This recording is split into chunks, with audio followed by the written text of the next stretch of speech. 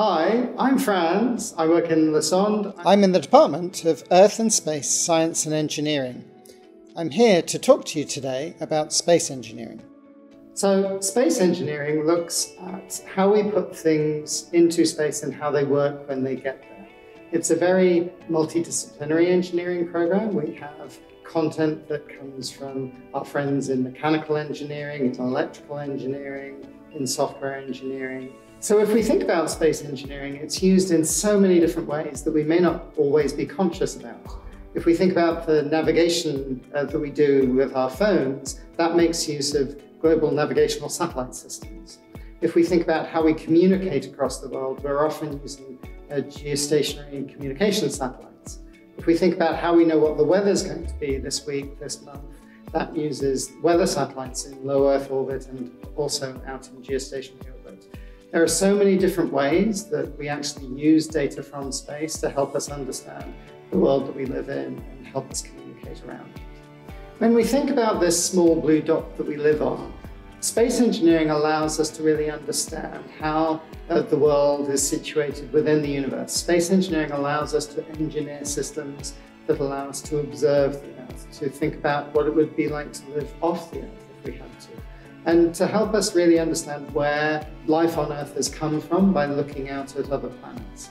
So space engineering can really help us really understand how we as human beings have survived on this small blue dot for a very short amount of time, and also help us do the day-to-day work that is living on this planet and making it survive.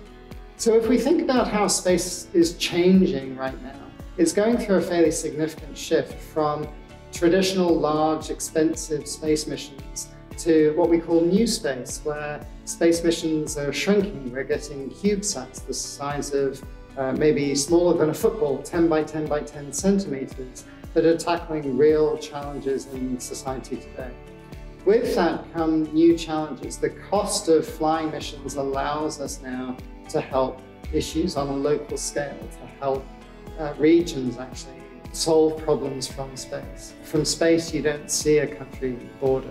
The things that make space engineering an interesting discipline to study are that we cover mechanical, electrical, software, navigation, payload science. So if you're looking for a way of studying engineering that helps you connect to all the different facets of how to learn, and you're interested in tackling challenges that really do have a global impact, then space engineering could be a really interesting program for you.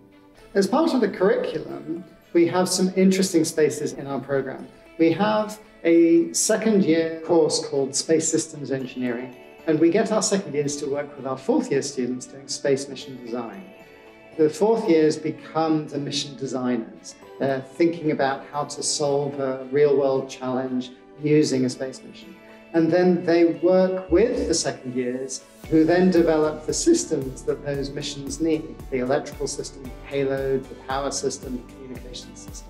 And that's a great chance to see in your program where you'll end up by the end of it.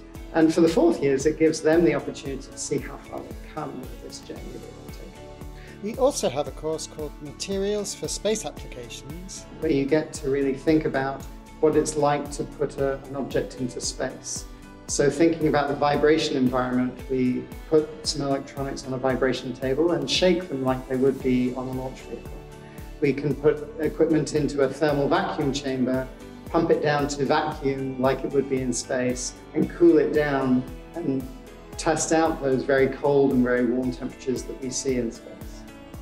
Outside the curriculum, we have a number of clubs. We have been able to launch 2 spacecraft at York University in the last few years. And both of these involved a lot of our students. Every student in the Lassonde has the opportunity for a co-op, and within the space domain we have co-ops with organisations such as the Canadian Space Agency, Department of National Defence's research, NDA. In addition, an undergraduate degree in engineering can lead to many possible opportunities.